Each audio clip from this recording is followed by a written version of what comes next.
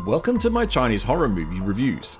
In this special review format, we'll not only check out the movie, but we'll explain the ending, because if you know anything about Chinese horror movies, then you know they aren't very conventional. In this episode, we are going back to what this series was originally created for, crappy Chinese horror movies. And this one is a doozy, from my favourite horror movie production studio, Filmoon. Hi, I'm the Artie Dans from Asian Film Fans, and welcome to this review of Under the Bed 3. A sequel which seems to have absolutely no relation to the two previous films. Let's look at what's under the bed.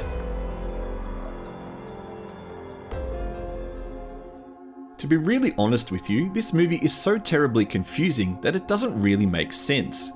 A singer, Jia, and her husband Zihao move into the Filmoon mansion. Yes, this is the same house that is used in quite a few Filmoon movies. One of the pieces of furniture they own is an antique wooden bed frame. The removalists comment that the bed is cursed. Jia is caught up in a scandal.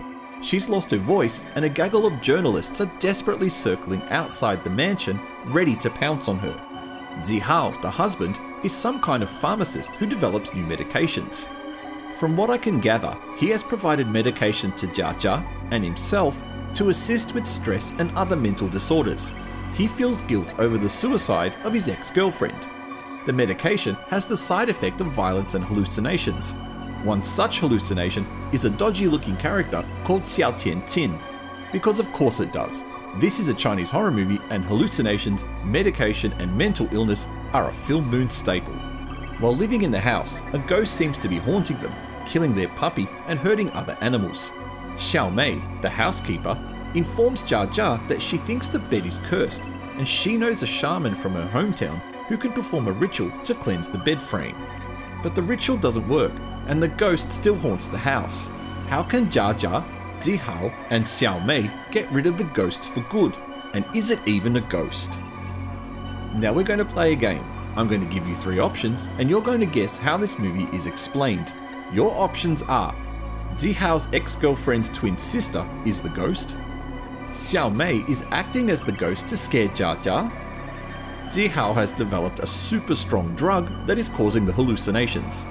The answer will be revealed in the explanation section.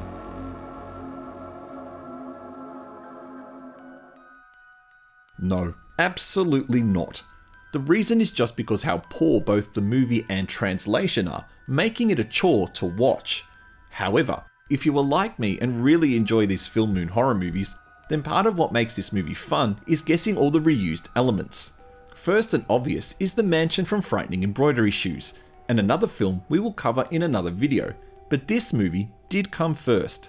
Speaking of Frightening Embroidery Shoes, the granny from that movie is also in this. As for main characters, good old Abby Yin gets stuck with the lead role.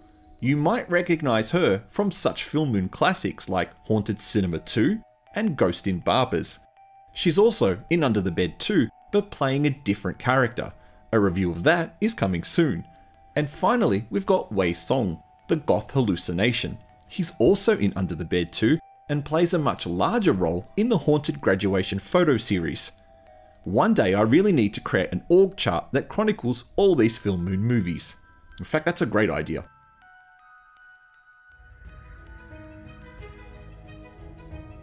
This movie is memorable because of how terrible it is. Out of all the Filmoon movies I've seen, this isn't the worst, but it's pretty damn close. Hilariously, the bit that sticks the most in my mind is in the house's study. On the wall, there is a portrait of Jia. However, this is actually a real portrait of actress Abby Yin. This is the exact same photo that is used on both her Douban and IMDb actor page profiles. Love it. Otherwise, another scene that elicited a chuckle from me was when the shaman was sitting on the back of a ute smoking a cigarette, completely out of character. Also, in the end where Jia uses the journalists to her advantage is also pretty clever, but we will talk more about that in the explanation section. Before we move on, let's learn some more Chinese. Si. This means dead. You may have heard Chinese people have a superstition towards the number 4 because these two words sound similar. Si.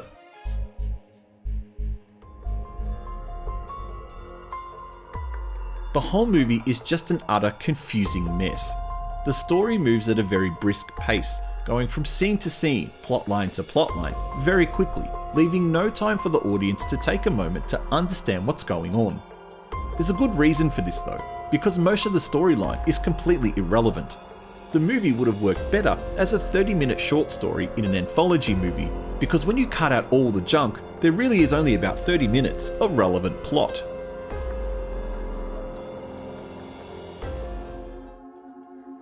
This is the spoiler section, so if you ever plan on watching this film, maybe skip this bit. Back to the 3 choices I gave you earlier in the video. If you guessed Zihao's ex-girlfriend's twin sister is the ghost, then you'd be correct. Well done. Twins is another well-used Chinese horror movie explanation. I've seen it in a few other movies that I'll cover in future episodes, and quite frankly, it's just another pointless cop-out. Once Jar Jar and Xiao Mei realise there's no such thing as ghosts, Jar Jar approaches the journalists that stalk the outside of the mansion and invite them in to help her catch the real ghost. And for some dumb reason, this actually works. A woman called Ma Xiaoyun, who is the twin sister of Zihao's dead ex-girlfriend Ma Xiaoyu, has been dressing up as a ghost to try and scare Zihao, and by extension Jar Jar, because she feels he let her sister die. The issue is, the real truth is her sister had cancer and didn't want to live with it, so she killed herself. At the end, when Ma Xiaoyun is creeping around the house ready to scare everyone, she somehow managed to completely overlook the 24 or so photojournalists sleeping in the hall of the house. How? No idea. Strangely, what's never really explained is the hallucination of Xia Tianxin, who Jihao sees everywhere. Maybe they're saving that for the next sequel. Spoiler alert, there are no future sequels.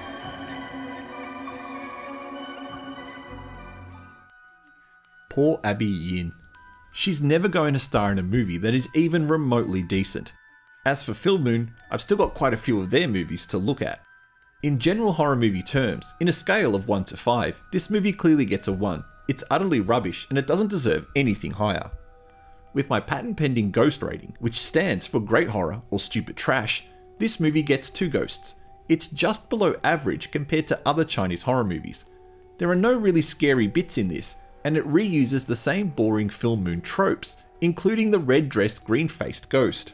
I hope you enjoyed this look at Under the Bed 3. This is a regular video series, so please press like if you enjoyed this video and subscribe if you'd like to see more. Thank you for watching.